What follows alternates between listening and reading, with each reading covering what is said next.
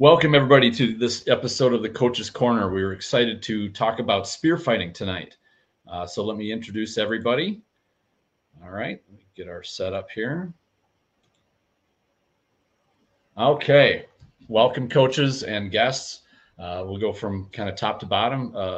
Sir Elizabeth from Eldamere is joining us from up our northern ways. His Lordship Bari of Anglesey, Sir Pelinor, and Sir Tearlach are joining us to talk about spear tonight.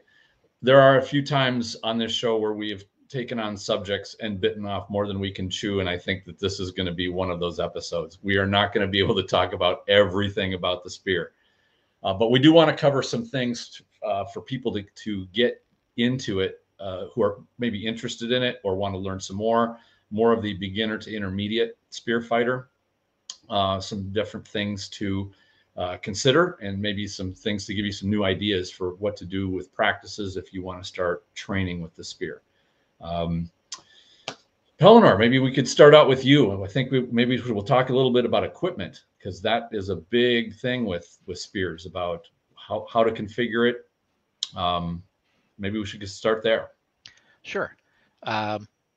You've got your choice of a 2-inch tip or a 3-inch tip. Most people are doing 2-inch tips now. You cannot use the hard rubber tip anymore, the mandrake tip. So there are several builds that you can do with the 2-inch tip. Mine is using a Fernco no hub coupling with a 2-inch diameter by 2-inch long foam tip in it. Another thing that I do on a spear, I use a fiberglass spear, by the way. You would want to put a butt cap on the back end for something to hang on to with your fingers so it doesn't get yanked out also. Other things to think about are hooks. I use when I have a hook, I use a very small hook because I'm a small guy.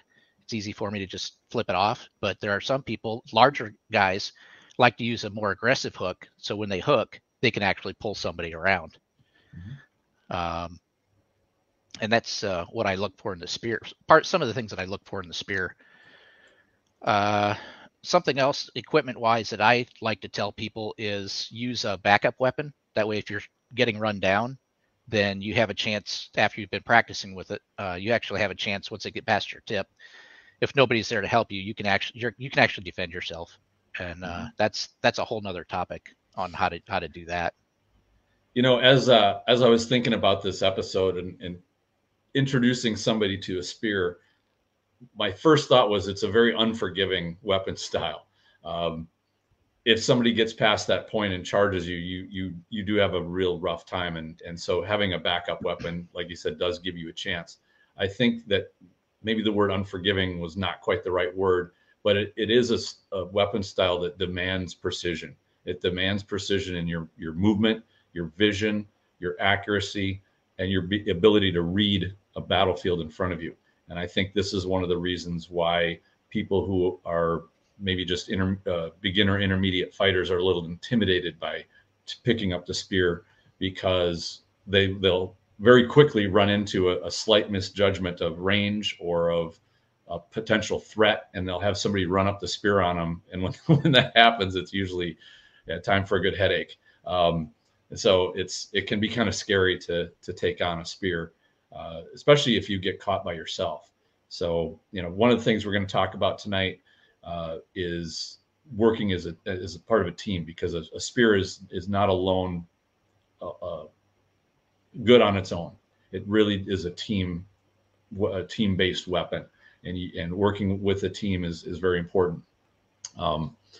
It's going to be very hard to break this up, but we're going to talk a little bit about the groups, about how to practice in small groups with a spear to start getting used to it before you get into large group melees. But I think we want to cover just a little bit more with the equipment, because I think there's a number of things that is very common over the years as people start picking up spears. And I agree with the hooks. I was the same thing. I wanted my hook to be so small that my opponents couldn't see it from the other side. Those really big hooks, like you said, if you weigh 225 plus, you can have a big hook, because you've got the weight just to bring it down and hook. But it can be used just as much against you as it can be used in your favor. I've seen a number of spear fighters get hooked and have their spear ripped out of their hands. I was actually dragged, my whole body. I was hanging onto my spear. I was dragged out of the line and into the middle, into the midfield. It was terrible. And yeah. So yeah, I like the hook that was so small that I could twist my wrist and release it off of the edge. Now, if somebody had super big hose on the edge of their shield, which was more commonplace years ago than it has been lately, the hook wasn't big enough to really hook onto it.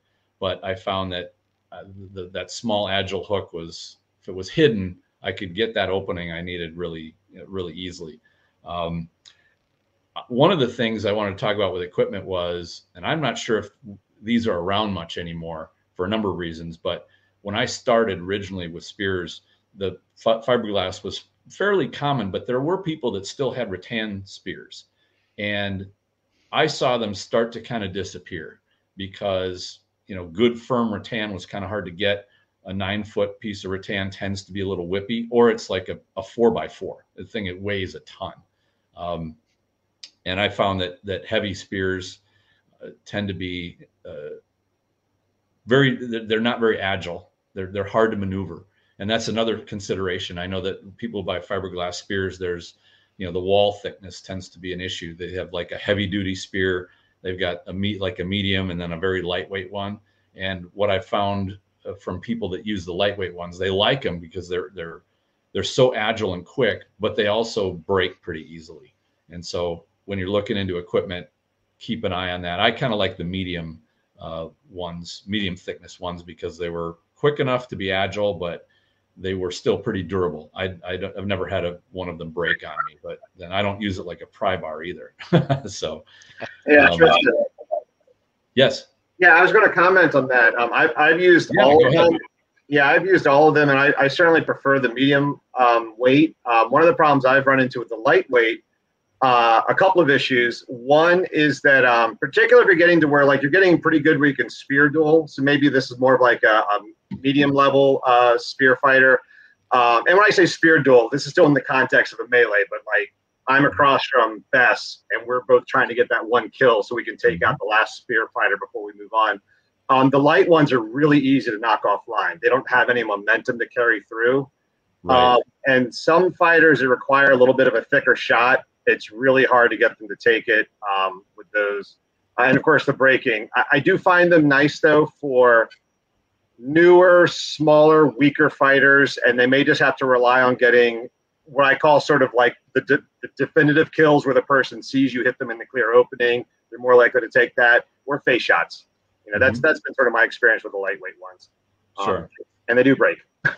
Yes, they do. Pelinor. I've also used all three weights. The things I found with the heavier ones, just to make a comment on those, is after a while you got tired carrying them around, but when you did throw them, you really didn't have to throw them quite as hard, because the mass of them would keep that shot going and exert some more force into a person that you didn't have to throw as hard. And they didn't break as easy either, but lugging them around the battlefield for a long time really got tiring. Years ago at Appenzic, I remember I'd get my weapon and I got separated, and I was running around trying to find one. And I grabbed the spear and I picked it up, and it was filled with sand. I could not believe how heavy this thing was.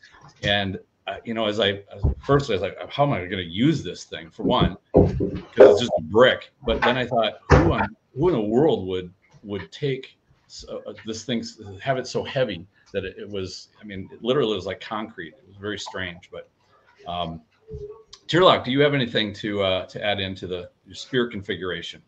Not really. I have used all three of the different ones. I agree with what everyone says. The light ones, they fly, but they also get knocked offline really quickly. And like you said, sometimes you got to reach out and let them know that they've been hit. And I like the mediums. The heavies, your arm gets tired, you're just exhausted. They're good, they're durable, they last, but yep, after a while they just take a beating. So All right, we do have a number of comments that have come in. One of which is that somebody is looking for recommendations to where to get fiberglass spear shafts these days. I remember going to, and I haven't picked up any recently, but going to like raw plastic not manufacturers, but like distributor warehouses where they sell all kinds of different plastics was a good place to go. Pelinor. I have purchased from Ain Plastics before, AIN, and they sold in, I think it was 20-foot lengths, and they let me right there on the floor cut it to 2 pieces so I can fit them in my van. But Ain Plastics is one place that I have gone to as far as a distributor. You can also, anybody can also go to some place like a Home Hardware or just call them up and ask them. We were asked to show, to talk about spears. So this is 3 inches, so it's bigger than most people use. This is a spear cap, a tip rather, it goes over the end. Here's a squishy thrust, and it goes over the top like this, and it can just be assembled and taped on. And that comes, I got this one from Munitions Grade. I'm not saying that you should buy from them, that we don't advocate or recommend any products, but I'm just saying that's where I got them from. So fiberglass, and then at the end, I'm going to scare the crap out of my dogs doing this. Well, it's not really going to fit, but then I have the, my grip here, I taped it up, and then there is at the end, which you can't see right now, there's a cap, and it just protects the end, and I taped that over too, and I'm just going to sit here and change ends. I have a little house. So here's the other end of my little house. So I have a cap on this one, and it had some ridges. So I taped it up so that it doesn't hack up my hands when I'm working on it, and I can feel the end of when I'm holding on to it. I'm holding on just to the end. So Bess, I want to comment real quick because we're going to talk about tactics. That's a great example of how not to move in and out of other units. Yes, don't come to my house and move in and out. All right, Pelinor. Commenting on the butt cap that Bess has on the back end. Menard sells the square end butt cap.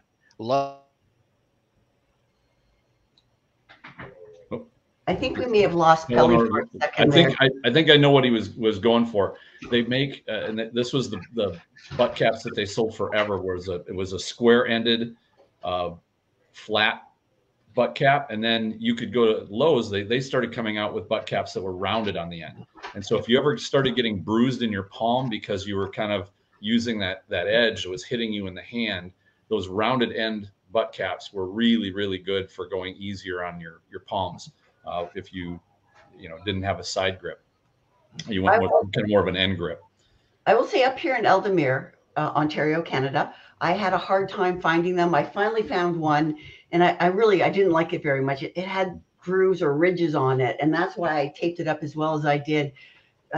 It wasn't even square. It was almost octagonal with these weird ass. Oh yeah, I've seen those. Yeah. But they were all I could find. Now exactly. I'm going to say, sometimes you got to work with what you did, and I noticed on those rounded end caps, they did have some printing on there that was raised, but I just filed it off, so smoothed it all down and then taped over it, and it was usually pretty good. I'm lazier. I just taped the hell out of it. Yeah. One thing I wanted to talk about in terms of equipment wasn't the spear itself as much as gauntlets. One of the things that a lot of spear fighters seem to be tempted to get right away are finger gauntlets, and I would never recommend finger gauntlets ever. Like, I don't care how pretty they are. I don't care how much brass they have on them. Yep. You just cannot get enough protection on your fingers. And they tend to be heavy because there's a lot of rivets that go into making finger gauntlets. And so remember, just like with having a heavy spear, with all of that weight flying back and forth, if you add weight onto your hands, it's just like adding weight onto your spear. So be careful about having your hands be not protected very well, and finger gauntlets just don't do the trick, as sexy as they are.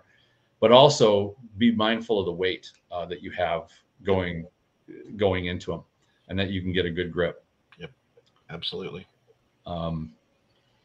The other thing I think for equipment is also, of course, this is getting more into the weeds, but also with mobility. And I think in my opinion, mobility with a spearman is not a luxury. It's a crucial factor. You have to be able to move around. So if you like your full plate, Henry the VIII or Fifth or whatever it is, maybe reconsider how heavily you armor yourself so that you can be mobile. Because if somebody charges you, your defense is going to be your ability to move. And when you're on offense, if you've got to cover ground quickly and you can't because you're so laden down with your own armor, you're now a liability.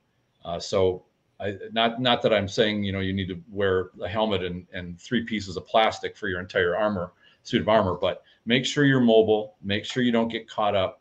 This is one of those things that I think every fighter, they go through when they get their very first outfit, their first suit of armor, and they find out what kind of catches. It doesn't really let me move very well.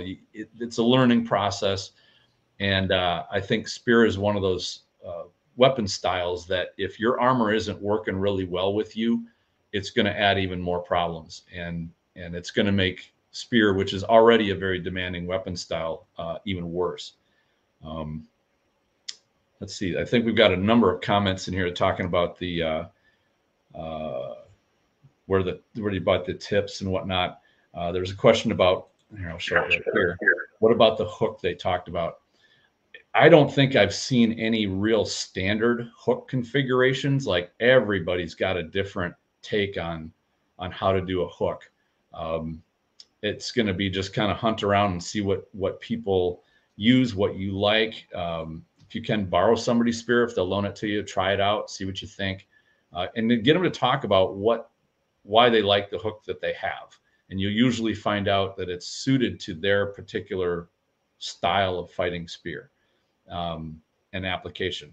It took me a while to really like a hook myself, but once I got into it, it was really cool. Definitely worth a try.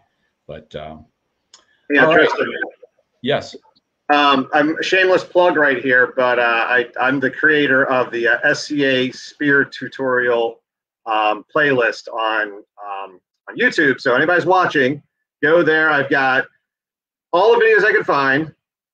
Mine I put first, but I do have everyone else's videos on there too. But one of them is a spear construction video, and this is not for me. So honestly, if anybody has any other spear construction techniques they like, go in there in the comment section and put links or whatever. And in there I have how I make my spears and the hook. And just basically the hooks I do is stack a couple pieces of foam, tie them down really tight with strapping tape, and then experiment and pull it on some shields until it works. So you're talking. Perfect. Yeah, go check it out. Oh, sorry. No, go ahead. What's that, Bess? What kind of foam? Blue foam from Walmart. That's actually what I make my spears out of. It's not actually. I really like your spear tip. I've not found one. I mean, I just haven't stopped at munitions grade armor, and I've been thinking about it. But yeah, I do like those. I've just been doing mine for so long that I've stuck with it. You know, in terms of foam, one of the things that I found that I really liked, because a lot of foam, like let's say if you pack it in your car and you smush it, and then you drive to an event and you come out and it stays smushed, kind of like a hamburger bun. One foam that I found that works really well as a base layer it's a sponge rubber hockey puck, and it's 3 inches exactly in diameter. It's 1 inch thick, but it's spongy, but it always springs back. It's got a bit of structure to it. So if you have, this was back in the 3-inch tip days, but you can cut them down into smaller discs.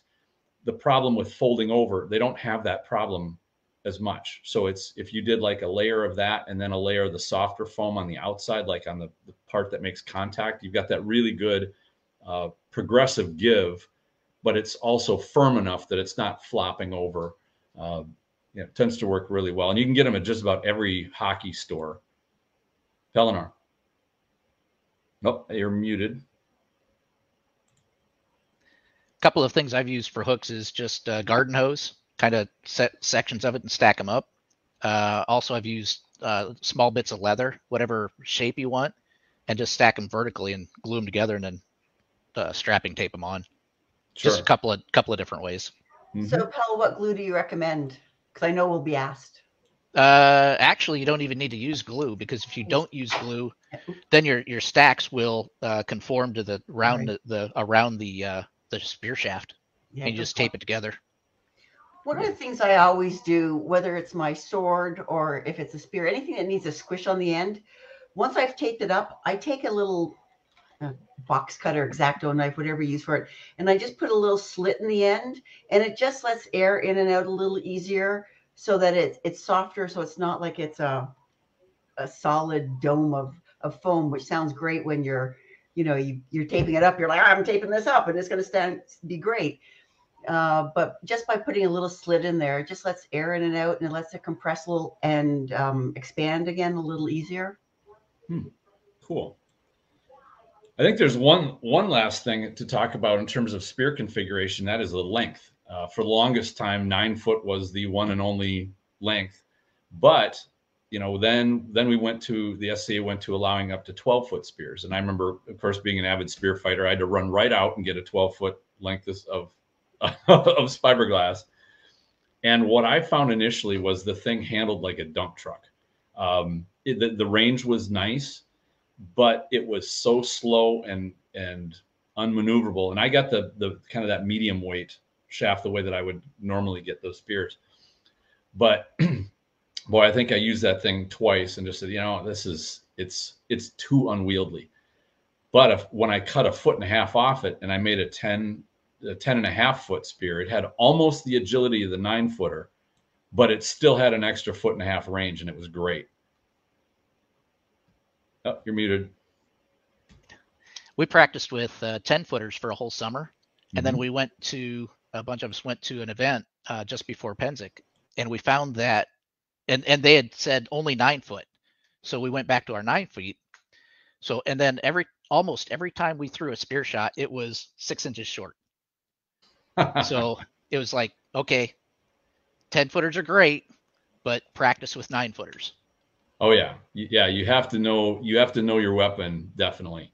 And with it's funny because when we were I'd only had a couple of these 10.5 foot spears, but when I'd bring them out, I'd start to feel guilty because they were such an advantage over 9 foot. I mean, 1.5 foot of range on a spear is remarkable. 6 inches is pretty good. Like if you can get a good 6-inch advantage, that's solid, but another 12 to 18 is crazy. But yeah, a lot of events would say, okay, we're only going to do 9-foot spears. And what I found is that, unless you had at least 50 people roughly on a side, and to even them out, they were almost like the combat archer of the spears, that if one side had a 10.5 foot spear or a couple of them and the other side didn't, it would really slant things one way or the other. That's the other thing about a 12-foot spear. They're pretty easy to spot. When you bring the tip up, it's 3 feet longer than everything else. You're like, what is that? Who brought a tree up here? But the 10.5 footer, you could kind of hide and nobody would know about it until it was starting to kill everybody because of the additional range. But, and of course you're free to do a 10 foot or a 9.5 foot or something like that. But, I don't know. There's only so many spears you want in your spear bag. And of course, here at Coach's Corner, we always recommend that you consult with your Kingdom Handbook and make sure that the materials you're using are appropriate to your kingdom and meet all your kingdom standards and specifications. This is in regard to the blue foam comment earlier, but it is super important. Nobody wants to make a weapon that you can't use in your kingdom, or that's only maybe Penzic legal and you can't use it at home. So really make sure that you know where you want to use your weapon, and make sure the weapon that you have will be legal at the place where you're going to be using it.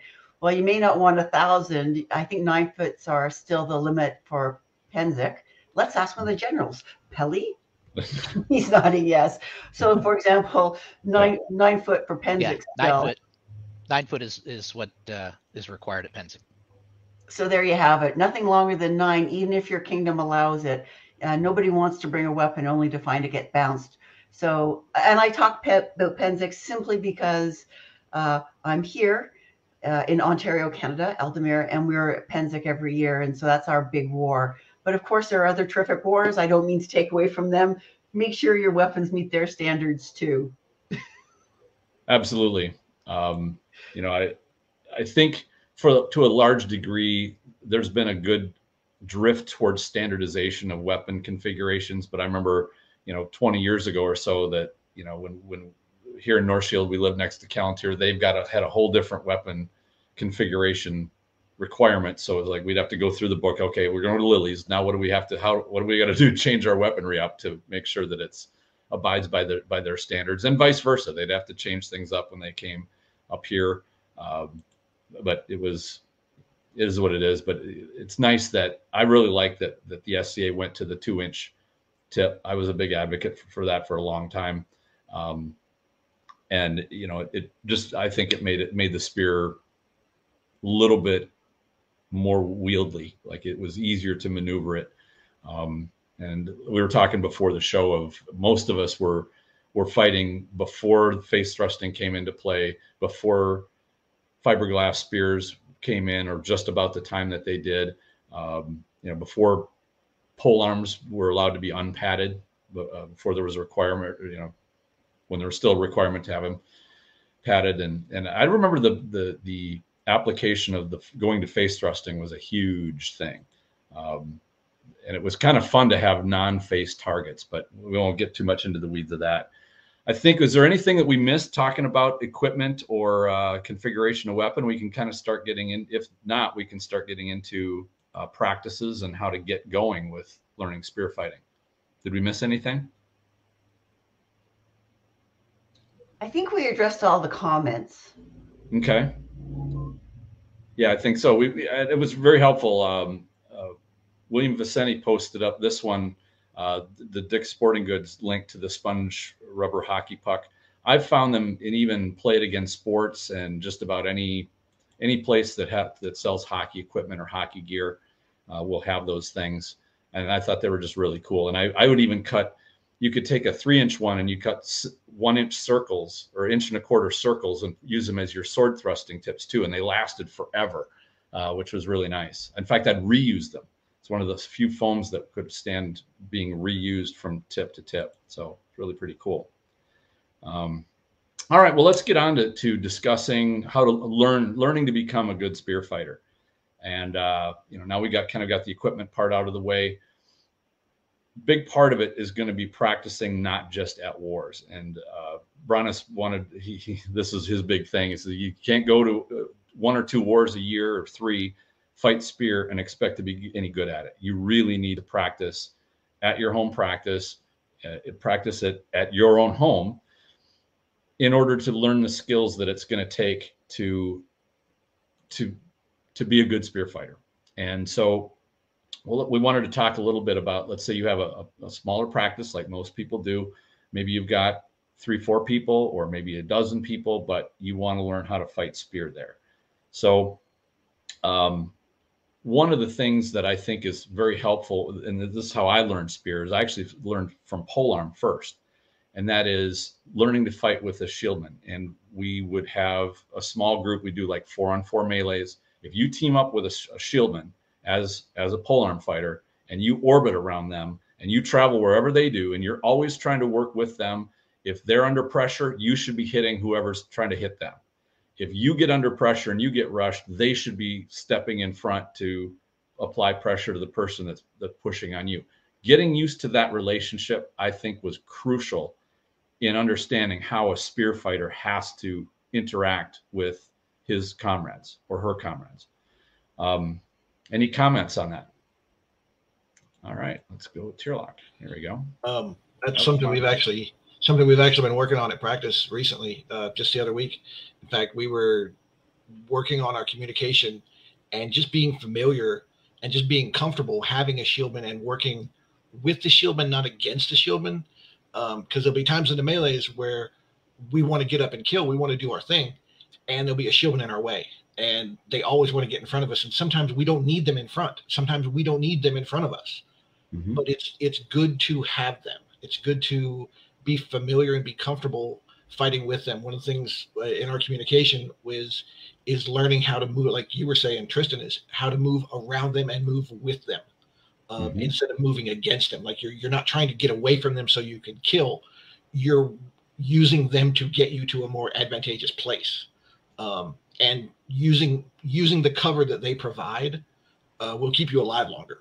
And that's just something we've been working on in the communication of short, quick commands, and it's really helped.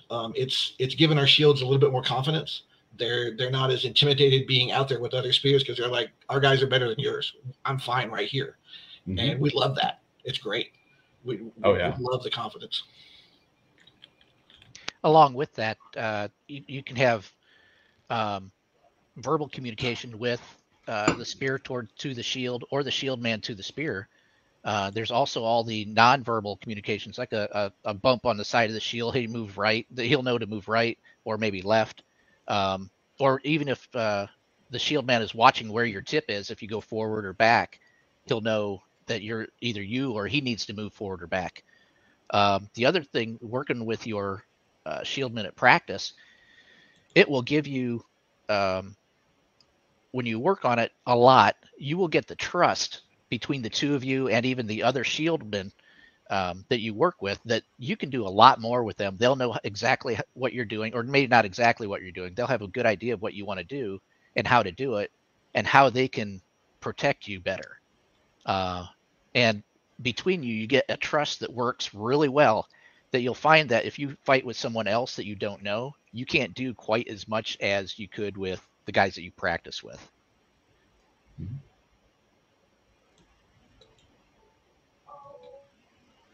Barry, you had something. Yes, I got to get my mute button here. So if you have a small number of fighters that are willing to do a melee practice, that could be 4 fighters, it could be 6 or whatever. I think what helps the most are any kind of resurrection battles, and if you can have some sort of barriers on the field so that people don't just run off all over the place and break off into singles.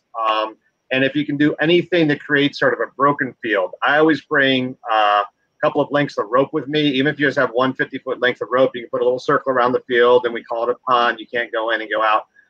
Because what that does is that slows down the fight enough to give the spears a chance. If you just have the single death battles, the shieldmen end up running over the spears a lot. This slows down the fight a little bit, and I find it kind of, it's a little bit of like like playing your scales slow on the piano first before they speed up, so it gives the spear fighters a little bit of a chance. And B, it more accurately reflects some of the battles you're going to run into. Because let's be honest, if you go to Penzik, you're not going to fight 3-on-3 with just shield fighters across you that can sprint you down. And I bring this up a lot whenever we talk tactics. Whenever I say, what do you do if you have 3 spears across from 3 shields? Everyone says, well, the 3 shields are going to charge. And I say, well, what if they just finish charging? They might be tired and they can't charge for 90 minutes straight if this is, the woods battle. So yeah, so any sort of resurrection battles you can do and mix your teams up, 3 lives, unlimited for 5 minutes, however you want to do it. There was an interesting battle format that Callantyr did at Lily's years ago, and I loved it. And if you have a small group, and let's say you don't even have any spears, any fiberglass spears, you just don't have the equipment, but you want to learn the same basic teamwork. The format of their battle was a resurrection single sword only battle. And you formed out in lines. If you ever got caught by yourself, you were pretty much toast. And you really had to work with the person next to you. Now, the range is much more limited because you're only fighting with your basic single sword, but everybody should have a single sword that they can use. There's where you start watching what the person next to you is doing. If you see a blow coming in that's coming for them, you can block, or you can actually use that moment when they go out to strike, your comrade blocks and you are able to strike in that moment. The timing is really the crucial aspect of seeing when you have an opportunity, an opening that you can easily exploit. And the weapon doesn't really matter at that point. Now you're training yourself to build your vision and to watch a line with your peripheral vision, as opposed to getting sucked into using your focus point and then missing the hit that's going to come at you, which you don't see because you're not using your peripheral vision. So I thought it was one of the most fun battle formats and innovative. Nobody had ever done anything like that. And I thought it was not only fun, but beneficial. Pelinor. Something in a small format also that you can do to help the spearman out is if you say have maybe 4 or 5 guys, you put the spearman on one side by himself, then you have whether it's shields or spear or whatever on the other side, and they are not going to attack you. Really, what this is for is working on your vision. So what I have guys do is I'll have the spearman looking straight at the guy across from him in the middle of the other line, but he can't focus on him. You need to unfocus your vision. And then you take your spear and just not at full speed or anything, say, I'm hitting a head, I'm hitting a leg, I'm hitting an arm, and you're calling out your shots, and you're going to see if, without moving your eyes left or right, using your peripheral vision to open up, see if you can actually hit those spots. And what that does is help a new spearman not focus during a fight. Keep his vision open so he can see that movement, because your peripheral vision will pick up on movement. So what you're trying to do is use your peripheral vision to hit spots. Absolutely. One of the things I think that new spear fighters often will fall into, or they won't even realize right off the bat, is that you can do more with your spear than just kill somebody. And this can be one of those things where, you know, maybe a shieldman's running past you, there are no targets, but you can plant a thrust right in the middle of his shield and pause him for a second, or interrupt his run, or start to interrupt his charge. This can be, now, of course, if he outweighs you by 60, 80 pounds, you might have trouble with it, but you can always use that thing to mess with him. I mean, I remember being caught in lines where, you know, you've got a line of closed up shields. You can lay your spear on somebody's sword to keep them from having an easy time of swinging at, you know, your own shieldman's head, to just start fouling their ability to have an offense. These things can be very useful. And I even remember doing cross charges where you'd see somebody charge across a bridge and you pound them on the shield and knock them off the hay bale. You know, death is a death. Doesn't really, you know, so you didn't get a really super graceful face shot on them or something like that. It's also always very useful. You've got a tremendous range weapon that can affect a lot of things around you in ways you may not think of right away. You could also open up a shield man for another spear. Say you got a spear 2 or 3 guys down, and you're aware of where you each are. I can be pounding on the near side of the shield from me, and it could kick that backside out. And your other spearman will have a shot at it. Absolutely. And that's the crucial part of using that peripheral vision to spot those opportunities. If a fellow spear fighter opens a gap for you, you should be able to hit it within a second. You shouldn't have to stand there waiting for somebody to notice that there's a big opening. It should happen in quick order. So this is why I say spear fighting is very demanding. It requires that precision. And if you're in the line, you're taking up space that another spear fighter could be there. If you're not getting the job done, you're now wasting opportunity. And so, you know, if you get tired, you can pull out, get another spear in there. Don't waste the space. And I think one of the things I found out the hard way the first time I went into a large format battle, and granted I had a pole arm, but I've seen the same thing happen with spears, is they get so eager that they crowd into the back of the shields. And eager shield fighters do the same thing. Everybody wants to get closest to the enemy, but when you crowd each other up, that's one of the things I would, as a commander, I would start watching for, are my opponents crowding their own line? Because if they start doing that, it creates a lot of frustration and discord, which you can take advantage of. Because the minute somebody thinks, I'm trapped, I can't go anywhere, they're no longer thinking about attacking. They're panicking about how to get back out. And that's an easy opponent to face. So reading that type of thing is something that is important to a spear fighter, because it's crucial where he puts himself and when he inserts himself into a battle line. If you are a waste of space, if you're in the way, get out. You have to get out immediately. But let's get back to talking about practices. And I think it does help even to do like 2-on-2, like a little mini bridge. where you can start getting a feeling, or 3-on-3 if you can swing it with the equipment, or 4 or 5 or 6, to get used to basically dueling on a spear line. And you can do it without shields. You can do it with shields if you've got enough people. But to have that, to feel that breathing back and forth of when the pressure's coming, how to use that peripheral vision, how to feint. One of my favorites was to turn my helmet, where I'd keep my eye on my opponent, but I'd turn the helmet so they thought I was looking somewhere else. And I'd usually bait them into firing, which you could then counter and riposte. And it would make for a pretty easy kill, but it was total head fake, literally. But to get used to those things, that's pretty tricky. It's good to be able to spend some time on it. Tearlach. That was one of the things that we were working on, is bridging that gap of unfamiliarity. Because when you're just starting off, if you're not sure what to do or what you can do, one of the guys, one of the fighters I was fighting against, was he was surprised that when I shifted to the other side of my shield, the person who was fighting shield, I did so in a way that he didn't have a shot at me.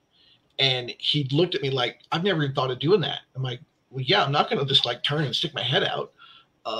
And he was, but it was that new spear fighter that was like, I never even thought of doing that. Whereas to us, this is something that we just do. But sometimes it's good to remember, that at one time we didn't. And so it's good to get to share that knowledge that to us might be commonplace, but to others that don't have it.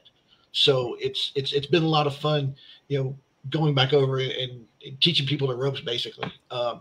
And that's, again, that's what the small groups are really good for, because you don't have to worry about the guy, 20 feet that way and 20 feet that way. It's just the 2 or 3 people in front of you. And it can be intense. It's a great crucible for learning. Absolutely. And it's accessible to small groups. Yes, exactly. So I think one of the things that's super important, I love what we've been talking about. I love that we've been talking about the tactics, and it makes me happy. It makes me smile as I hear you guys talking. But I think that one of the things is some people just don't know how to fight a spear. They've never picked up a spear. They don't know how to use it. In the chat, I've posted a link to Earl Baronis's, so that'll tell you how long ago it was. It's it's a Spear 101. And I would encourage anybody who's never really picked up a spear, who thinks, how hard can it be? I'll just take up this long thing and I'll throw it in the direction of the other guys and I'm going to hit them. I would encourage you to look at the video that Bronis has got up, that I put the link to, just to see what the techniques and the tactics are. I think that learning the basics, we always tell people when they first come to practice it, when they're new kids, this is how you hold a sword. This is how you throw a sword. This is how a sword works. This is a good blow. This is not a good blow. And I think it's really important that you practice, because of course you have to actually practice doing the thing, but you have to know what the thing is before you can actually do it, which is why I posted the video. I'd like to also address, it makes me laugh that I'm here in this spear discussion, because Pelly and I are in the same house, Sir Pelinor and I are in the same household. And actually I fight as a shield with my spears beside me, with my reach weapons. And I think it's everything that everybody has said is super important. But what I'm going to talk about now is for those of us who might want to be a spear and a shield rather, for a spear in the front lines. Because I'm not going to lie, it's really exciting. As Tristan says, everybody wants to be in the front lines, and we all do. So working with a spear, the same person consistently, whoever they are, you get to know what they like. In our household, I fight primarily with 3 spears. One of them likes me slightly in front and quite far off on the left. And that's okay. And I know where I am. And he'll say to me, Bess, if anything comes from that side, I want you to block it. I'm like, okay, I can do that. Somebody else likes me right next to him, but I stand like shoulder to shoulder. But rather than with a flat shield, I have my shield back slightly, so it's almost pointing at the opponents, so he can easily fire diagonal shots. So he can go in front of my shield. So my shield isn't like this and isn't blocking his arm. The other one, God help me, gave me a heart attack whenever we fight together, because we'll be fighting and he'll take about 5 steps in front of me. And what he wants from me is to know that he can be in front of me, that I will be there, and he can run back and I will fill the hole, because he'll run past me and I can fill the hole where he was. And I hate that more than I hate just about anything, because it's really hard. But it always comes with a timing. And that's one of the things Tearlach has been talking about. You have to get to know the timing of the people, and you have to talk to them. And they'll say to me, Spears, please talk to your shields. We're not mind readers. We're here to keep you alive. You get your kills. We get half of them, because you would not get your kills if we were not keeping you alive. So when you're working with a shield, I really encourage you, move left. Take a step forward. See that guy in the green over there? Don't let him kill me. He's the only one. So really, and talk back and forth. In my house with the guy I mostly fight next to, if I'm killed, damn it, and it's a res battle, I'll run back and there might be a shield next to him. And I have very often said, excuse me, you have to move left. I fight next to this man. And we don't really talk like that. Like this, we don't do that. People are like, what? And I'm like, move left. I fight next to him. But that's okay, because these are the relationships you're working with. And then say I'm fighting with him. He knows what he can expect from me. He knows that, occasionally, like, I'll cross block to keep him alive. And I will say, you're not dead. That was me blocking for you. But that's communication. So for those of you who are watching, who are interested in fighting shields, listen to the other guys talking, or interested in fighting spears, rather.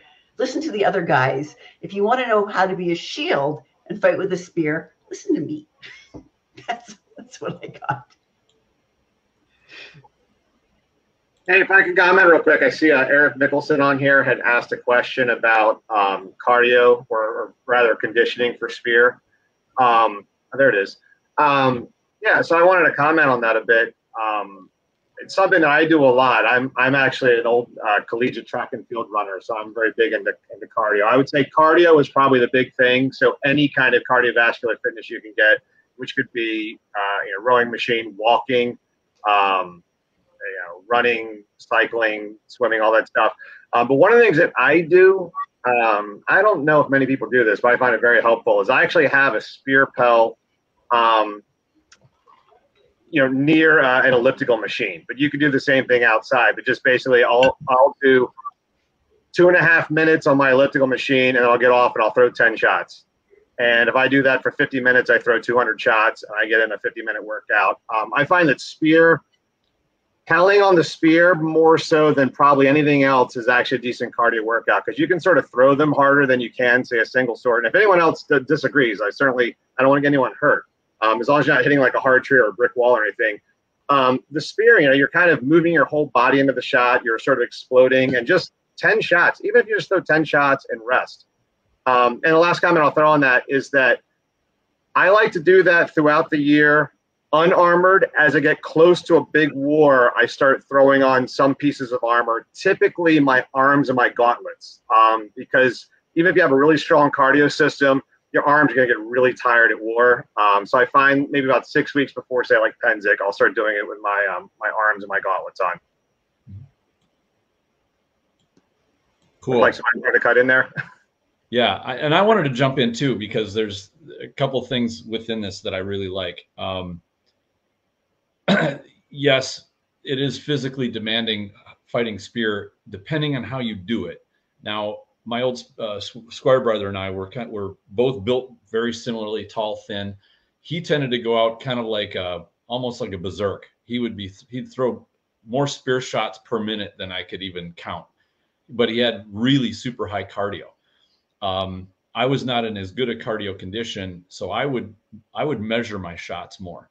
I was calmer, more deliberate. You mentioned the breathing. Breathing correctly is so huge. We should just do a whole show on breathing. Although it would probably be a little dull for it wouldn't have a title that would grab people, like, oh, how do I breathe? I breathe all the time. Why do I need to learn to breathe? But breathing will make a huge difference in your endurance and your cardio. And yes, cardio definitely helps. What I found, by the way, the most bang for the buck that I got from cardio conditioning was called interval training. And you can do this on a bike, you can do it running, you can do it with any jumping rope, anything that gets your cardio going. Go basically for a minute, just as hard and fast as you can, then relax and kind of go easy for a minute, and do that for about, I think they recommend 25 to 35 minutes. I remember trying that for the first time just prior to a Gulf Wars, and I started, my usual training cycle would start in January 1st. I'd go through the holidays. That's my time during the year to kind of kick back, relax. And then January 1st would hit, and it was time to get ready for war. And then, Gulf Wars was in March. And I did that, I think 4 days a week. And I remember they had a 90-minute, or was a 2-hour res battle. And I said, okay, well, this should test out and see what my cardio did. And I was still fairly deliberate, but every time I got killed, I'd trot back to the res point and then trot back to the line. So I wasn't moseying, I was going. And I was like, okay, I wonder how long this battle, maybe we've been fighting about half an hour. So I asked a marshal, because I wasn't feeling winded or anything. It's like, oh, how much is left? About 15 minutes. Like, I'd fought for almost 2 hours straight without really any breaks because of that cardio. And it really did a great job. Here, I'll switch up, and here you go. Let me see if I can hide that huge depth. Yeah, I want to comment on that. That's a great story. And actually, this year we went to a battle in the fall, and Duke Vlad came up to me and asked me if I was taking it easy on the newer fighters out there, and I said, no, I'm not taking it easy at all. Why do you say that? He's like, well, you're not as effective as I'm used to seeing you. And it really hurt my ego, because I realized I'd let myself get out of shape. And we're coming up to a big event in the East called 100 Minutes War. And I want to make sure it's 100 minutes long. So it's basically very similar to the Penzig Woods battle, plus 10 minutes. And what I did, and this is for anybody that wants to understand a little bit about cardio training, is that put a plan together, give yourself a window of at least 6 weeks in advance, and decide, I'm going to do 2 days a week. I'm going to do 3 days a week. Like you said, maybe a half hour, 30, 45 minutes, whatever you shoot for. I did this deliberately. I increased the number of shots I threw on the Pel every day. I increased the amount of stuff I did on I was using like a treadmill. But you can do jumping jacks, you can walk, whatever. I did. The other thing I want to comment, I put in the comment section here. There's HIIT, but there's also one very specific called Tabatas or Tabatas. I'm not sure how to pronounce it, but it's a very specific 20-minute workout. If you look that up, it's like you go hard for 20 seconds, you break for 10 seconds, you go hard for 20 seconds, break for 10 seconds. I did that for 6 weeks, and I came into at 48 years old. It was the best fitness I'd ever had for a 100 minutes war.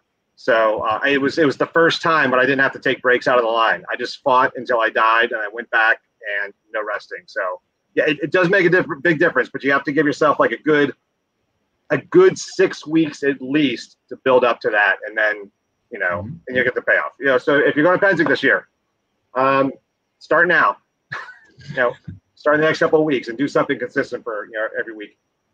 Absolutely. There's a comment that came up that I think really bears it mentioning here, and that is that practice your squats and lunges. Spear dueling can easily get you a pulled hamstring if you throw your body into a deep lunge and you're not used to doing them. So good single lunges. Now, granted, when you get excited, you're going to do them as a plyometric. They're going to be explosive. When you go in your backyard to practice, you're probably going to do more of an isometric motion. It's going to be slower. Use those slower lunges to get your hamstrings and your legs and your hips conditioned so that they start to build strength, then work into plyometrics. Don't just go from the couch to doing explosive lunges, or you're going to strain something. And you don't want to have it happen at home, and you certainly don't want to have it happen out at a war or an event. So, because we all get eager, we want to reach that extra couple of inches to land to that target that's just a little farther away from us. So we want to make sure we don't rip or tear your tendons doing that. But yeah, I think that maybe we could talk a little bit about Pel here. See your hand there. Go ahead, Barry. Well, are we just going to talk about pelling? Because yeah, I was just going to talk about pels and targets. Yeah, well, I was just going to comment that. So we talked about like cardio fitness, and I think the thing that gets missed. We talked about this before this meeting about how spear is a weapon that is fairly easy to pick up and have a little bit of success pretty quickly, and people underestimate it and think that it's an easy weapon. And whenever I hear someone say, "Oh, I think spear is really easy," I say one of two things. If I'm being haughty, I'll say, "Go stand in front of me and say that." But if I'm going to be more humble, I'll say, "Go stand in front of Sir Pelinor and say that," or "Go stand in front of Viscount this." Or find like a really veteran spear person. You're going to stand in front of them and then come back after the 5th time they one-shot you and tell me how easy it is. It's easy if there's not a lot of good spears on the other side, or not a lot of archers. But I can't stress that it's not difficult to pick up a spear and hit a target that's across from you with a relative degree of accuracy. But much like it's easy to pick up a drumstick and hit a drum, you can practice that for 40 years and you'll never be Neil Peart or Keith Moon. You can keep doing that every day, and you're developing these little fine motor skills that make you quicker, more efficient, more accurate. And what's nice is when you get out in the battlefield, you don't have to think about that part of the game. It's like when you see a Duke, when you watch Duke Shawn, throw his flat snap, he doesn't think about it. It's automatic. You want the same thing with a spear. You want to be able to see an opening, hit it before the opening closes, move on, shout some commands, yell at Bess to get out of your way, or to come run and save you. You say get out of the way, but now you're saying run, come and save you. So I can't stress that enough. Absolutely. Pelinor. So one of the things that I did to get a lot better was I'd use it in every fight, any fight, whether it was 2-on-2, 3-on-3, even 1-on-1s. To get good, you do it all, and you just keep doing it over and over again in different situations. Mm-hmm. Some people would say, well, you're nuts for doing that, but that's part of the reason why I got better, was just using it all the time. It's the immersion technique. Yeah. Immersion method. Yep. All right. Yeah. That it is. People do underestimate the skill of a spear, and I have this with my students when I teach martial arts as well. I'll demonstrate something, and I'll look at them. They'll even say, all he did was step and do one move, and that's so simple. That's easy. Like I've got this, and then they stand up and they don't even know which foot they should move, and the body's all coming out of whack. Just because something appears to be simple or it appears to be easy doesn't mean that it is. If you can watch Stevie Ray Vaughan play guitar and think, oh, look at that, he's barely even awake. He's doing this so effortlessly. It's got to be easy, and it's not. I mean, that's a more I think him playing guitar is more complex than fighting spear. But don't look at a spear fighter who's relaxed. He's managing his energy, but his eyes are constantly watching and studying. He understands range. He's reading the battlefield. He looks like he's just standing there, but he's not, or she's not.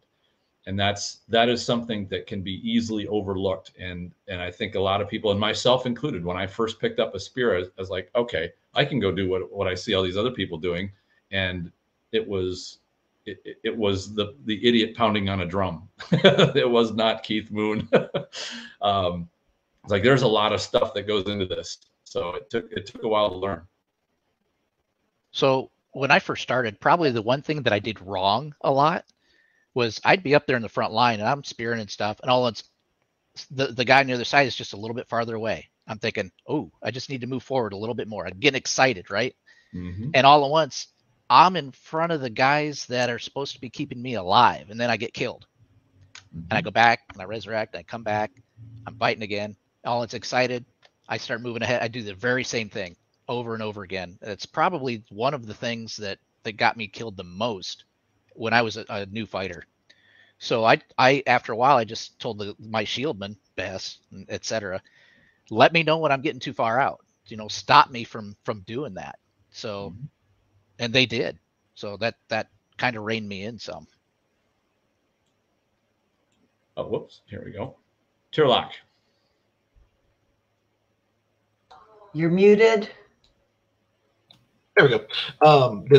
Again, that falls back on the communication and the familiarity that you have with the people that you know. And a lot of times, we're not going to be familiar with the people that we're fighting next to. Things go to hell. Things go sideways, and we end up with someone we've never seen before. Which is one of the things we've been working on, is the sharp commands, like switch, I'm going here, or go left, just something like that. And just like with Pel, I would do the same thing. I would be like a happy puppy. I'm out there just trying to win the battle all by myself. And sure enough, I'd take a shot here and just go storm back to camp. We've all done it. We will continue to do it. But knowing what your weakness is, especially, spear or in any style, or in anything, and knowing what you have to work on, is definitely a big step. And admitting that is also very important. When you pick this up, you're gonna be bad at it. It's okay. We all are. We all were. And just being familiar with what you're doing definitely goes a long way. I have on one of my, again, I will plug my SCA spear tutorial on YouTube playlist. I did link it a couple of posts after Bess linked it to Brannis, who's not here. So I think I should be able to post mine up there. I have my general rule of thumb, these thumbs right here, for how long it takes to get good at spear. This is a very generic thing, but just to give you sort of a big picture, I think you can pick up a spear and throw 100 shots and to start feeling comfortable with it. Somebody throws 100 shots of spear, I would feel comfortable throwing them out in practice. I think they'd have no problems with it. I say more like 1,000 shots to get to competency, which really isn't that many. If you figure it takes about a minute to throw 10 shots, that's 100 minutes. That's an hour and a half worth of practice over the course of however many months. And then I say about 10,000 shots to really be what I consider a good spear fighter. And then 100,000 shots gets you into that sort of true veteran spear god status. It might sound like a lot, but if you're practicing consistently 2 to 3 times a week on the Pel, you could get there in 4 or 5 years. Which I think is still one of the quicker forms than, how long it takes to be a true, probably, I don't know too many Dukes that got there in 5 years, winning prime with Sword and Shield. But again, I use that just to kind of give you an idea of, you can get on the field and be pretty good fairly quickly, but there's so much further you can go from there. And it's just a matter of being consistent. I had a fighter who's in my household now, but I met him about 8 years ago. And he had some talent, seemed to enjoy spear. I said, look, every practice you come to, just one session. I'll bring a spear, you bring a spear. We'll just do one 5, 10 passes of spear dueling. And then every event you bring it out there. And he ended up getting his GOA in probably about 5 or 6 years. He was sort of a multi-weapons fighter, but he was quickly one of the best spear fighters in the region. And I think a lot of people noticed that, and a lot of people loved having him on their team. But you have to put the work in. You can't just pick up the Spirit War. True. We started kind of talking about practicing, and when you talk about doing 100 shots, whether you're doing them a day or how do you practice at home?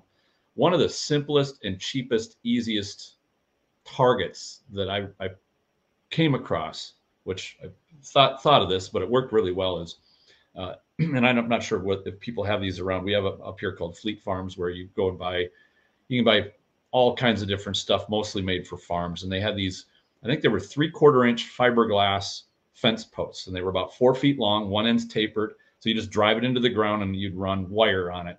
I bought 2 of them. I staked them in the ground about 1.5 feet from each other, and I put electrical tape marks up them. Well, when you hit it, it wobbles back and forth, so it now starts to move. So you start static, and you would basically just aim at one of the tape marks on it. So that would be leg shot, hip, body, face. Then they weren't tall enough to get to a face, but however you'd want to do it. then you hit it, it starts wobbling and moving. You go and hit the other one, it starts moving. Then you go back to the one that's still wobbling. So now your eye's tracking a moving target. And I've heard of some other spear fighters that have gotten, one of the configurations I remember hearing about was they'd hang a rope, and I think they hung like tennis balls about every foot down there. So they hit it, the rope starts swinging, and the balls are moving all over the place. And if you can hit moving targets regularly like that, you will have tremendous point control. And that's one way to practice. A couple of ways, ideas to set up a Pel specifically for spear. One of the things, when my kids were younger, they wanted to help me train with spear. So I would have them take a ball. So you used your kids. Yeah. Run, Johnny, run. I would have them take a tennis ball or something that bounced really nicely, and have them bounce it high and have it come towards me slowly. So you've got a high arc with a short distance. And my job was to track that, hit it back to them. So not only did I have to track it up and down, but as it was coming towards me, I had to use my footwork to move forward or back to get the shot that I wanted to hit it back to them. And that helped me with my eye-hand coordination or eye-spear coordination. Sure. I'm going to be a bit of a contrarian here. I've never been a fan of the moving targets. So obviously we have some great spear fighters here that have gotten something out of the moving targets. So I'll at least leave this up here. Some methods, some people are going to like better than others. I've always been a fan of a static target, and instead you move yourself. So I'll point away from something and then try to hit a static target over here, and then back to this static target. The fear I have with the moving targets is that people get a little bit too much of like trying to stare at what they're trying to hit and then eyeing into it. And then some of their technique can go away. I like to think of it more like exploding like a shot putter and trying to hit something really fast. I'd rather be able to do it without looking at it. Again, that's my philosophy behind it. This could be like somebody fighting shield leg forward versus sword leg forward and sword and shield. So I'm not saying that my method's the better method, but if anyone doesn't like the moving targets, you don't have to do it. Or if you do like the moving targets, maybe it works better for you, but that's just some things to think about. Sure. Now, one thing that I do want to say, if you're going to start spear, don't start on moving targets. You do static targets first. Get to the point where you are hitting them reliably. And I'm talking 19 out of 20. You should, and not hit a mark. Don't just aim for some big, center mass and you get 6 inches here, there, or the other. Really put precision points on there that you're aiming for. It's going to be a good way to do it. I do like having several targets, like Bari was talking about, where you're changing your angle, because that is something you're always going to be doing in a spear line, is changing your angles. Another thing that I like to do is actually run by your target and fire on while you're on the move. Don't assume that you're always going to be in a static line where you're planted and you're like in a bridge battle, for example. Because if you want to take it, and there's very little that's as challenging as fighting 9-foot spear in an open field. If you ever get separated, you better fire on the move, or even if your unit's on the move and they need you out front, because you run across and this is reading the battlefield, which is you come upon a unit that's pretty static, you can go up and start engaging them and taking people out because they're not moving. They're not a threat to you until they start moving. And so this is where, and I think somebody in the comments mentioned that Outlands, they like to have their spears out front, and Outlands have got some remarkable spear fighters, some of the best out there. And they use them very aggressively because they are so good and they can fire on the move very effectively. So that's something that you can practice at home to be able to be moving and simulate the field. I think one real key we want to make sure we don't miss is make sure that whatever you're hitting with a spear doesn't hurt you for your Pel. So that thing that's right behind Bess there, the bob, we call ours the angle bob. So I have an angle bob in my garage. And again, you can have different weights in the base to have it wobble just enough. If you have your standard Pel that people make out of like 2x4s with some weights on the bottom, play around with, just make sure it gives enough so that it bounces back so you can hit it again, but not so much it's hurting you. We had a fighter went to a local practice years ago and had a very bad experience. The night there, it wasn't really a spear fighter, and suggested hitting like a big oak tree, and she ended up hurting herself after one practice because she was really leaning into the oak tree. So, and also all those like little joints and your techniques are going to get better over time. So start off maybe not hitting so hard and let that build up. Just spear pelling can be very forgiving compared to single sword, but you can still hurt yourself. So definitely work into it and be careful of that. I want to go back to something Barry said about being explosive when you're practicing. Yeah, something I've noticed in the last several years, when I was asked about how can I be better, is explosive when you're throwing your spear. Be explosive at the beginning. What I've seen is some people or newer fighters will tend to start slow in their thrust and then get faster as they go along because they think they need to get faster as they go along. And what happens is if you start slow and keep throwing, you can't necessarily control how hard you hit at the end, or maybe where you're going to hit at the end.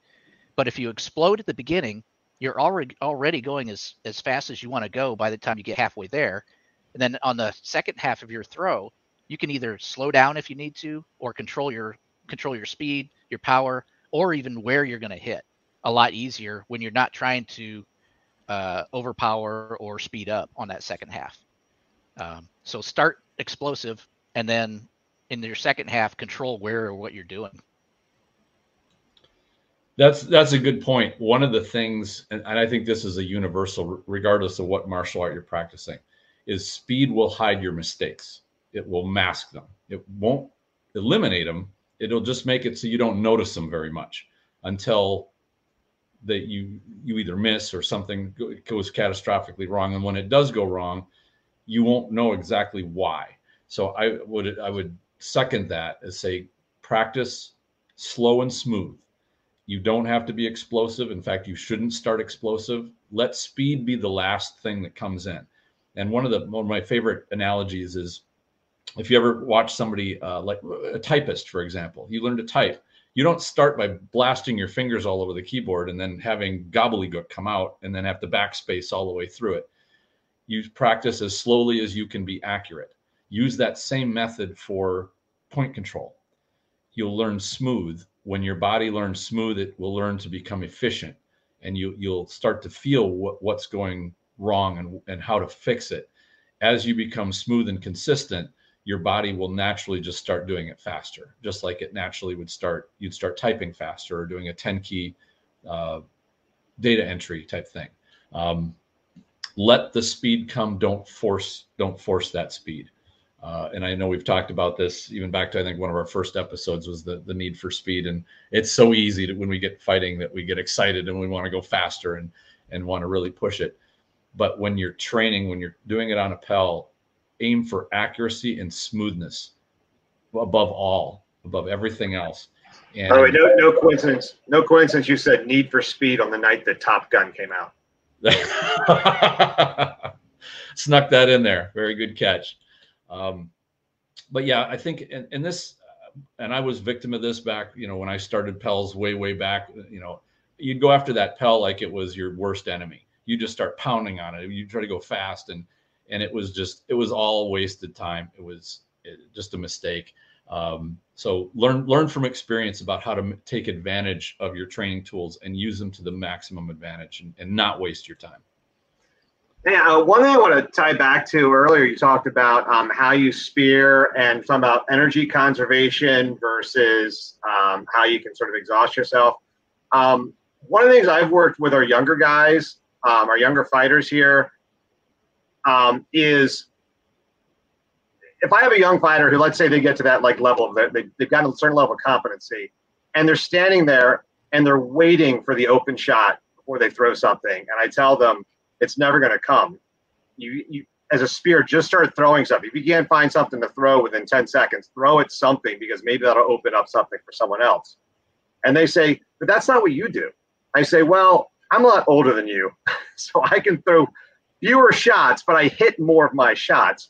So there's sort of different styles out there. So yeah, I've found myself in the last, 5-10 years or so of not throwing a whole lot of shots, but everything I throw, I try to make count. Like if I had to guess right now, and again, we're not comparing, prowess level here, but if I had to guess, I would probably not bother throwing a shot unless I thought I had at least a 50% chance of it hitting.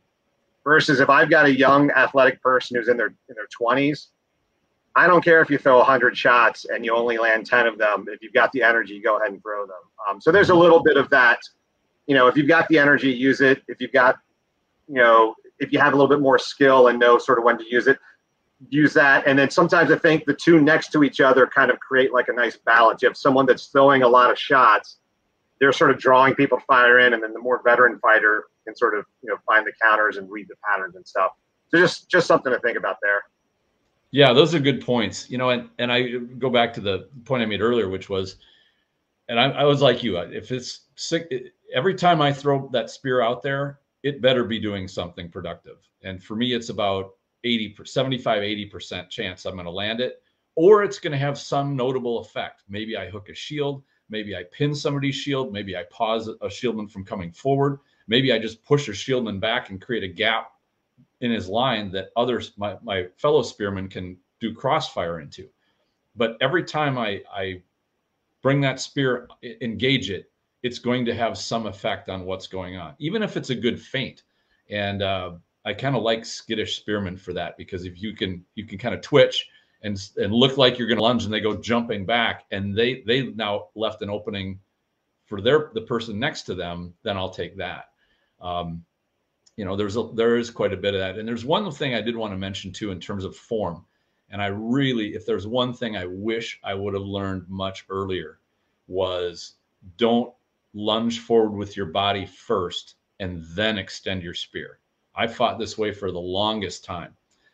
What I found was more efficient, and this even is referred back into some of the medieval fighting manuals I've seen. You extend the weapon first and then drop your body into it to add the power. And the reasoning here is that if you have your spear back, which most people keep the backhand, kind of behind their hip, so that the tip is retracted, let's just call it retracted, and you bring your body forward. Well, your body is a pretty big object. It's fairly easy for somebody to see that thing moving. They see your front foot pick up, they get a sense for it. But if you aim that tip right at them, and the tip starts to come forward, they don't see your body moving at all. They see the tip, but it's only getting a little bit bigger, which is very hard to pick up. It's a smaller tip compared to the size of your body. They don't see your body moving.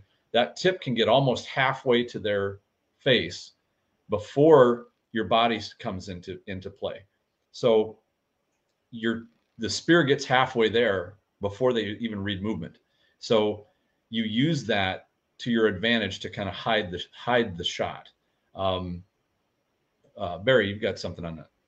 Yeah, that's actually something that's fascinating. I had many long talks with, I don't know if you guys know Duke Edward the Grey out of the East. He's a big proponent of the power chain. And I find what you just described, which is what I like to do as well, is the opposite of the power chain. So our power chain is generating your ankles and your knees and your hips and your arm. And it's almost like a whip action where you're getting your body moving first and then the sword follows. Mm-hmm. What we're talking about here is almost the opposite of getting that spear to move first. And then I like to think of it as everything comes together, but yes, the spear and your body and everything lands at the same time. And through these discussions, what we believe we've come to is that it's a little bit easier to generate a telling blow out of a spear. And also, we're talking about East Kingdom and Atlanta around here, where they really want some hard shots, in their big tourneys and stuff. So a spear, I think, is a little bit easier to land a telling blow, particularly if you land with your body into the shot and you sort of really ground out and finish that shot, that you can sort of sacrifice a little bit of power for that. What did you call it again? Like that sneakiness, the speed, right. Get that tip in there and to hide your shots. Mm-hmm. So I wanted to say that because I've seen a lot of newer spear fighters that will take a really big step first, cock their hit, load everything, and then throw the spear into it. Exactly. Actually, let me add this to it. when I get new spear fighters, one of the drills I'll do with them is I'll have them throw a spear shot at me. I'll stand there either with my spear tip on the ground or I'll have no weapon at all. And I say, all you have to do is hit me. And what I do is I just move out of the way when they throw. And I'm trying to train them to learn how to hide their shot, because what they do at first is they do a big windup, the big snagglepuss, exiting stage left windup before they throw their spear. And I just step out of the way. And they start to see how quickly I can tell they're going to throw a shot. And usually within a couple of minutes, they start to learn how to get that spear out a lot more quickly. So yeah, I just wanted to drive point, especially if there's any veteran knights that are like sword and shield experts and they have to teach spear, they're trying to learn spear, to understand that power chain issue sometimes can be reversed on the spear because of what we're dealing with. Right. And by the way, this is the same thing that happens in boxing, where you can, if you lean in and then throw your jab, the body shift is easier to spot. But if the arm comes out, you don't need any power up until the time the glove almost is at the target. Then the body drops in. Just like you said, it's all in the timing of when the power comes in. And since you don't need power from rest position to just before you hit the target, it's the timing of that. And this is kind of goes back. If you practice 100% intensity on your Pel, you'll have a hard time feeling when you're moving the weapon versus when you're letting your body shift or the drop step come in there and allow your body to fall into it. When you do it slow and smooth, it'll be obvious. You can tell what's moving first and then where the power is coming in. Pelinor, did you raise your hand? Who raised their hand? I did. Okay. Yep. Thought so.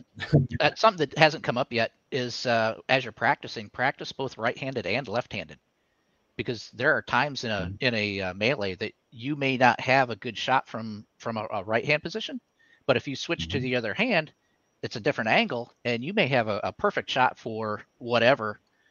Maybe you're on the edge of a bridge, one side versus the other. That it would be advantageous to be able to switch to the other hand. Absolutely. We have a comment here with a question that I'd like to cover. It says, can you talk about balancing the need for throwing a lot of shots to be a threat versus conserving energy? I noticed that a line of shields have an expectation that spears should be firing 100% all the time, but that can get tiring fast. You care to address that? Sure. The young guys can throw a lot more than I can, a lot more shots, and it's an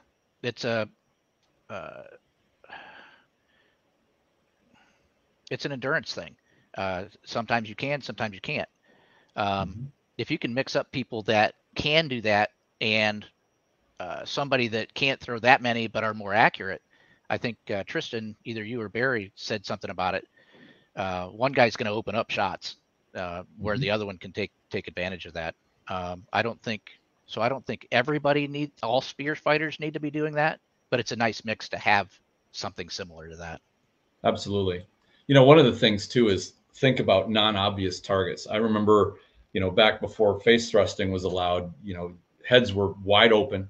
It was hard to hit things. But one of the biggest things I noticed is once face thrusting came in and all those shields rose up over up over the nose, suddenly legs became opened. When you take a line of fighters, say maybe 10 or a dozen, and you leg 2 of them, that unit isn't really going anywhere. That you've now slowed everything down and you've gotten 2 people in the way of everybody else. So then this is where having your Pel have low targets, high targets, different angles, you're going to find that if you can open your mind and just stop thinking you have to land a face thrust every time you throw your spear, you can hit things like arms, shoulders, legs, hips, and vastly negatively affect your opponents by wounding them. So think about that one too. Other non-obvious targets is second rank guys. Yes. So many times I've thrown a shot past or over the shield, but next to a guy's head, and he's thinking, oh, it's not going to hit me, but I hit the guy behind him, whether it be a commander or a spearman or pullman, whatever. Another thing to think about is if you're a short guy, maybe get down on your knees, get those angles from underneath. Or if you're a tall guy, you can go overhand with your spear and get those high line spear shots. those are things that people don't from the other side may or may not think of either. Yep, and I thank you, Eric Mickelson, for posting this up. There's a fantastic video with Michael J. White, and he's explaining about leading with the weapon, and he comes from a boxing martial arts background, and he describes it so well. There's a link here in the comment, but just look up on YouTube Michael J. White and Kimbo Slice. They were on the set of a movie, and they were, off by the trailers, and they were talking about boxing and whatnot. And there's two parts to it. There's video in two chunks, but he really describes the optical illusion that happens when a weapon comes right at you. And he's talking fists, but the spear is the same thing. It applies exactly the same way. So I'd highly recommend watching that video. Wow. Okay. We've sped through this. Boy, there's so much more we could talk about with spear. How about we just go through, I'll have each person just go through and have basically some wrap up thoughts, and then we'll wrap up the episode. Pelinor, since you're on, we'll start with you. If you want, just get out there and do it in every application you can. Practice with guys that you trust, or gain that trust with guys that you practice with. That's probably one of the things two of the things that'll get you the farthest in my mind. Cool. And then we'll do Tearlach. Yeah, just echoing what all of us have been saying. Get out, get in the dirt, have fun with it. Don't be afraid to make mistakes. And the trust that you pick up with your fellow fighters is going to increase your confidence, and it's going to increase your ability to do more stuff, and it's going to give them just as much confidence, because now they're like, no, I'm good. My spear is going to keep me alive. And that's a bond that's really hard to shake. You find someone you work with, and you'll see them across the field, and you're like, I'm going there, and I'm going to live, and y'all are in a lot of trouble. And that's a great thing to find. But seriously, have fun. Spear's a great weapon. Best weapon there is. Amen to that. Bess. Practice. It's dull, it's boring, it's repetitious to say what everybody else has said, but really it's the way to go. And practice at practice. Try the stuff you've never tried before. That's what practice is for. You don't be the king of practice every time. Just go out and try the weird stuff that you've never done. Try using right-handed and left-handed. Just give it a go and see if you like it. It's an awful lot of fun.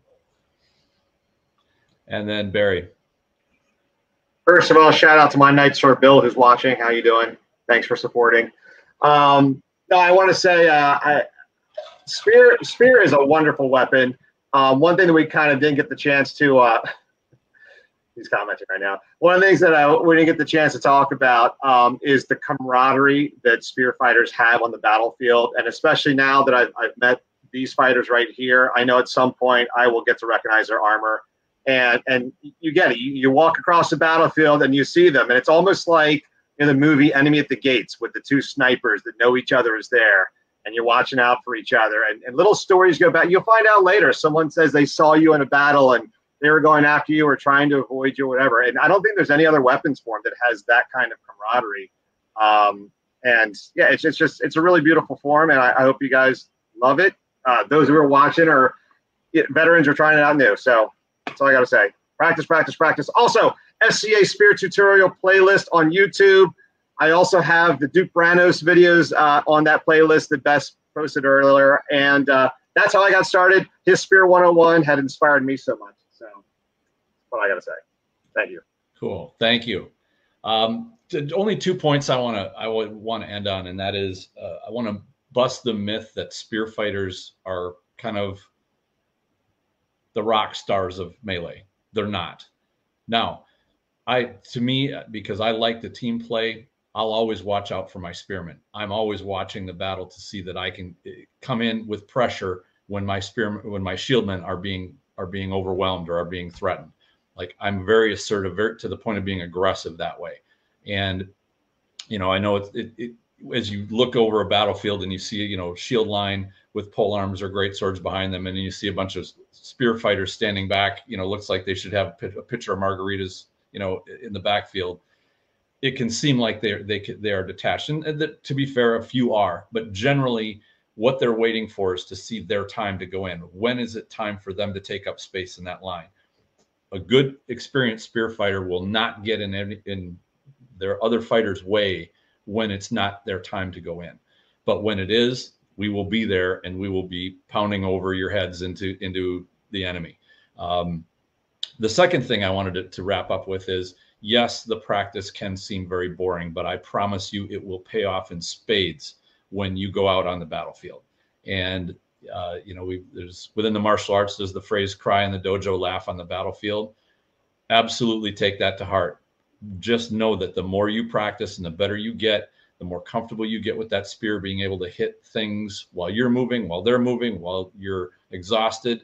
All that stuff pays off when you can see what you can do against live opponents. So never underestimate or get bored too quickly by thinking, well, this is just not exciting enough. It'll pay off the same way that building that cardio will pay off when the time comes. If you're huffing and panting because, I should have watched fewer movies and eaten fewer pizzas and I should have been working out more. That's not the feeling you want to have in that res battle. You want to be charging around like a mad hen, just loving every minute of it, because your body's prepared, your mind's prepared, and you're ready to go. So definitely get into that training zone and enjoy it. I want to thank everybody for coming on the show tonight. Thank you for joining us live.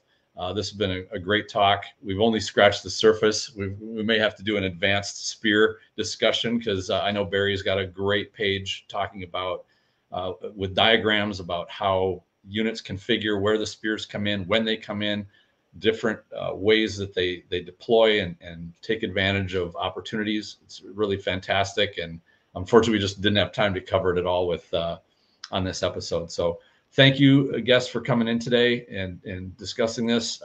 Spears close to my heart, so I love this one. So this is a lot of fun. Thank you all. All right, with that, we will wrap up the episode. Thanks, everybody, for joining us. If we did not get any questions answered, we will try to get them in the chat on Facebook. So thanks for joining, and until next week, take care.